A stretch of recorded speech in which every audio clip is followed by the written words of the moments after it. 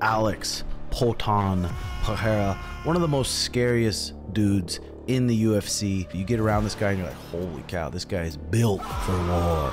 He slips the right hook and he fires back with his own right hook. That's a thing I learned early on. Unleash on Izzy, and when he's unleashing against the fence, this is the mistake that he ended up making. This is probably what Jamahal Hill and them are looking at right here. Alex Pereira is going to have to be careful against Jamahal Hill.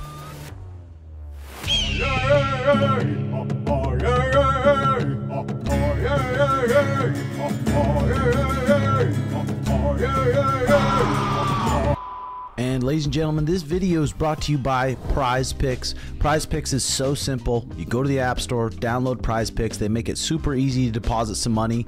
You can pick more or less on your favorite players in the NBA, NHL, UFC for the chance to win 100 times your money.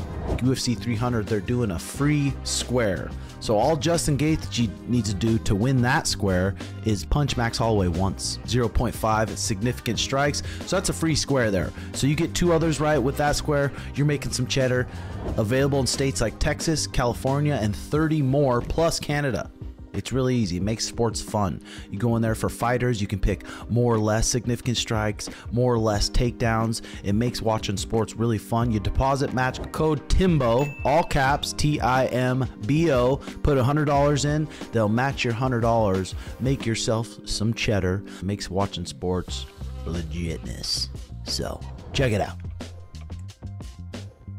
Okay, ladies and gentlemen, we are back again. Another vid.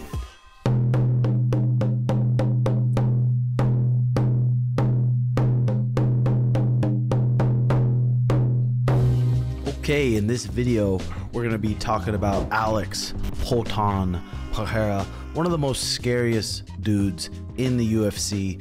The guy is 6'4", 205 pounds, 36 years old. He has a kickboxing record of 33 wins, 7 losses, 21 by knockout.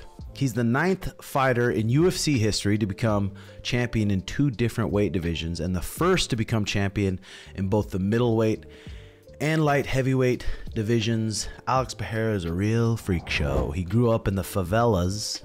Says Pereira dropped out of middle school to begin working as a bricklayer's assistant and later in a tire shop.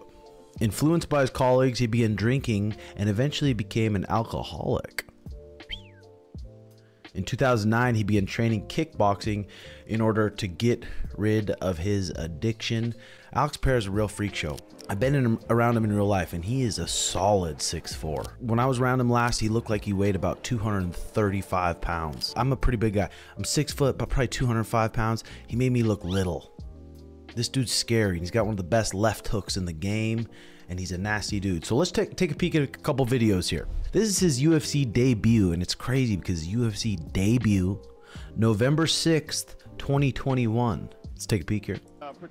He's nasty. He holds his hands. We're about 21 seconds into the video. He holds his hands by his armpits, but once he gets into range, you see his hands come up a little higher, and he's got really good eyes. Sometimes with people, you see their hands low. Like this happened even with Sugar. His hands, he'd fight with his hands real low, but his eyes and his distance management is so good that he could get away with it.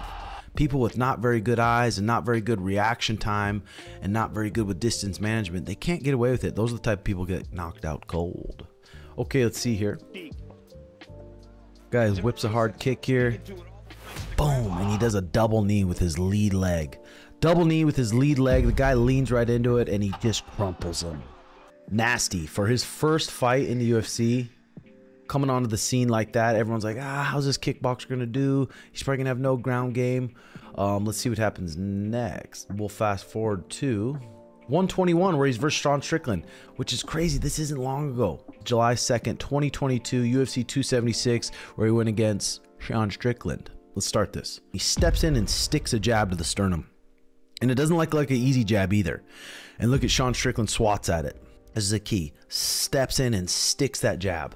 Throws a little leg kick in between, and then when he leads with the left hook. Steps in like the jab's coming, but he just boom, quick left hook. Sean Strickland swats at it like the jab's coming, and it hits him right on the chin.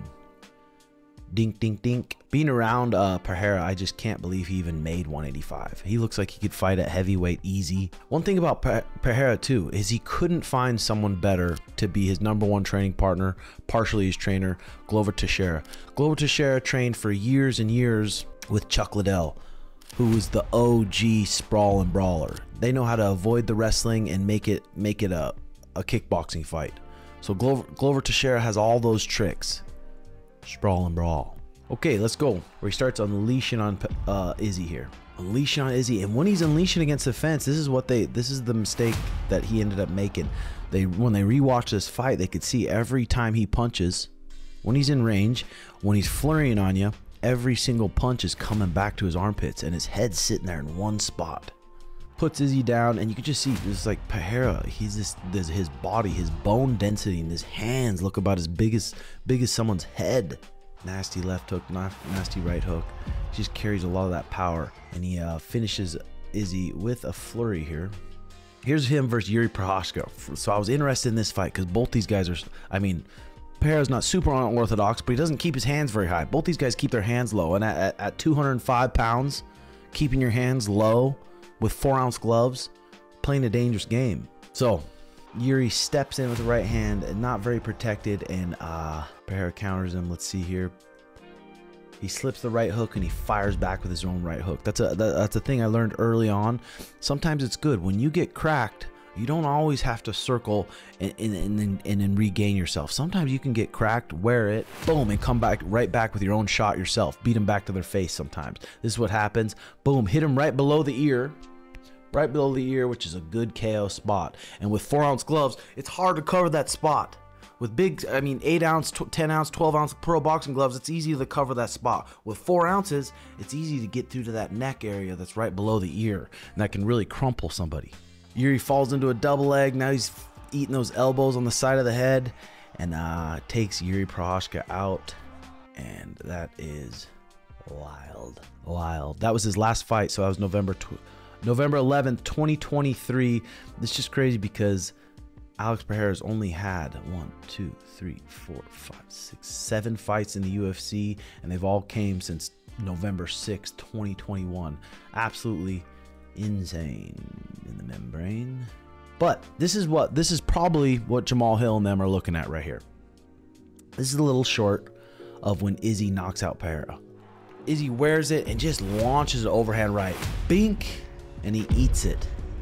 And it wobbles him.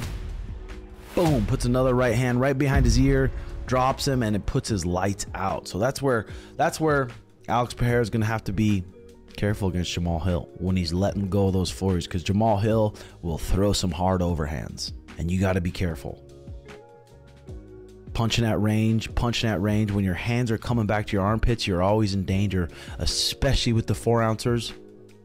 I tell you one thing, we're in for a treat on this main event. Someone's getting knocked out, and I do not think this fight's going to go the distance. I don't think there's any way. So we're going to find out. Alex Pereira, Jamahal Hill, two of the scariest guys in the UFC. Alex Pereira is a true freak show. You get around this guy and you're like, holy cow, this guy is built for war. Hope you guys enjoyed the video. Like, comment what you guys think below, and I'll see you guys soon. Here we go.